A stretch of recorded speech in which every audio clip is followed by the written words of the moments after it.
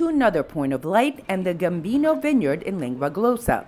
You may know the name Gambino as one of New York City's most notorious criminal syndicates. This is not that family.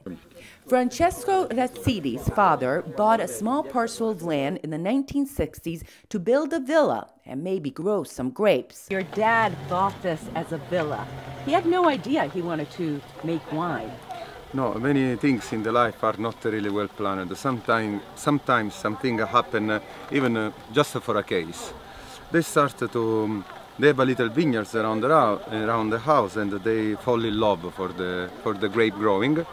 And little by little they started to buy the neighbor lands and to build all the terracing that you see while you come up in the cellar.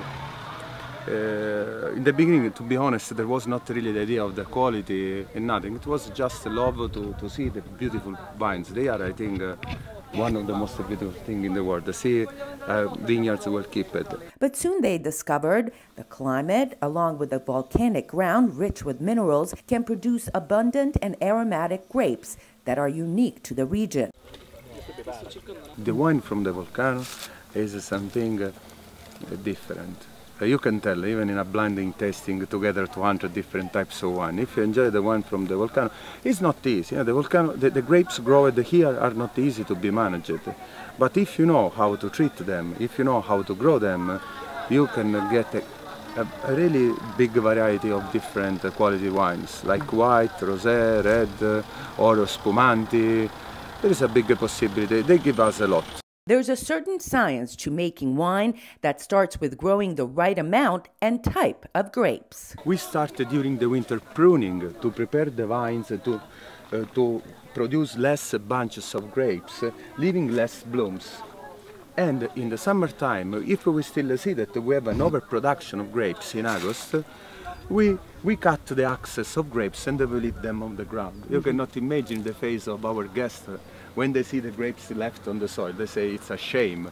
But this is the only way to achieve the right pH, acidity and the sugar content in the grapes. It's to leave them on the ground. It's like to have less grapes means a higher quality. Less grape means that you achieve in a natural way the sugar content, the acidity, everything must be in balance. This is the job of the agronomist. After the job became the one of the enologist. The enologist after have to get out from the grapes the best. Choosing the right temperature of fermentation, the right wooden barrels. There are a lot of different... It's chemistry. Yeah, it's experience and chemistry. Sometimes you can go to use the lab and check the grapes, but this is not enough.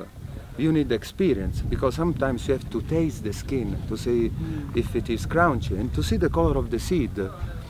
Many variables. It's not easy to make a good wine. After 32 years I feel a beginner. Every vintage you can learn something new. But this is exciting, because we feel always there is always the possibility to make the wine better. Francesco, this is more than work for you. This is your life. This is our life. Me, my brother, my sister, my father, my mother. We live. We stay all the day long here, and I told you before, they let you fall in love. The grapes they are really charming. As soon as you start to make your first wine, you cannot think to do something else.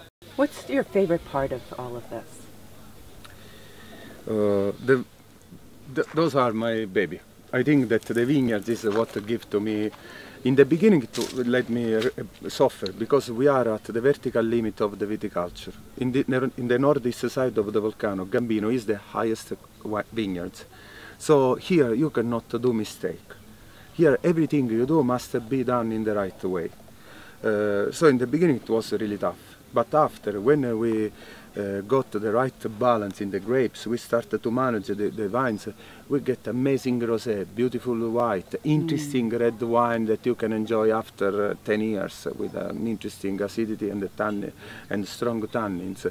So the vines for sure are what I really like. Winemaking in Sicily has evolved over the past few years. In the old days, Francesco says, winemaking was passed down generation to generation. Every family thought they had the best wine, but really, they all tasted like vinegar. Now, Francesco says, in the past 20 years, tradition combined with research has enhanced the quality of the wines. The quality go high, and little by little, the Sicilian wine became more famous, and now is the time of the Etna wine. Now everybody talk about the Etna wine. The average of the company is a high quality. Sicily as well. I'm really proud to grow grapes here. Ching ching. We sat with Francesco and his brother Philadelphio, sipped wine, nibbled on local cheeses, and wanted to find out more about the brothers. The Etna volcano is an island inside the island. When you That's enjoy a beautiful way to put it, huh? That's a beautiful way to put it. It's difficult to get a wine like that from the Nerello Mascalese, but in the end, when you do it, you are proud. That's good. The brothers say they're also proud of the vineyard's name, Gambino.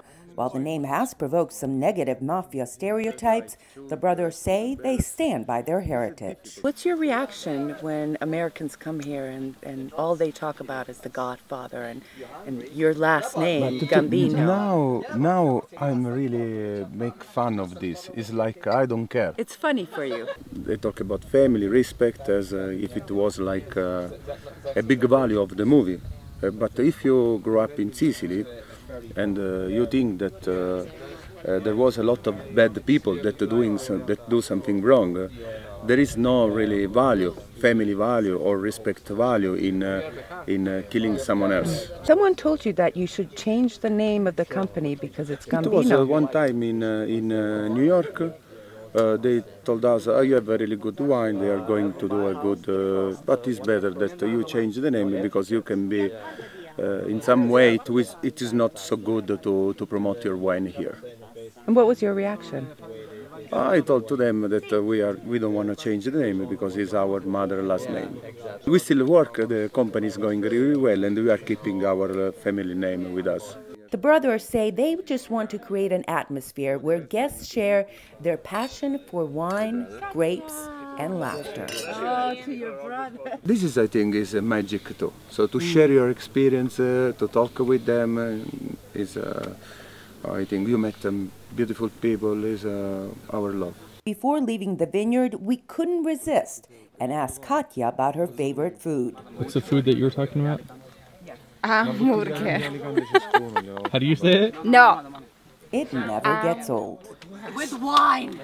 With wine? No, fish. Fish and wine. Fish and wine? No. Hamburger. How you say it, Francesco? Hamburger. Hamburger.